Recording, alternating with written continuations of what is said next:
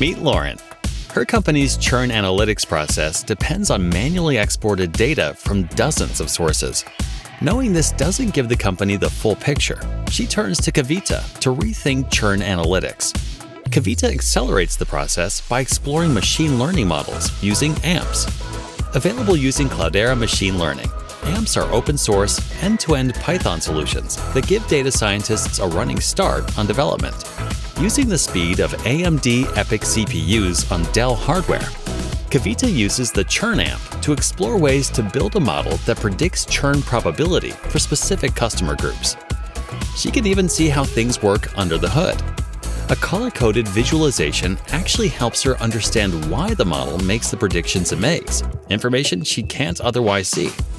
The AMP gives Kavita the solid foundation she needs to build her own unique model, including info on integrating third-party libraries and deploying the model on CML. Once it's deployed, Kavita informs Lauren, who can now see the primary reasons people are churning and find ways to make them stick around in the future. AMPs allow organizations to address issues like customer churn faster and give data scientists like Kavita a head start that lets them focus on the use cases at hand.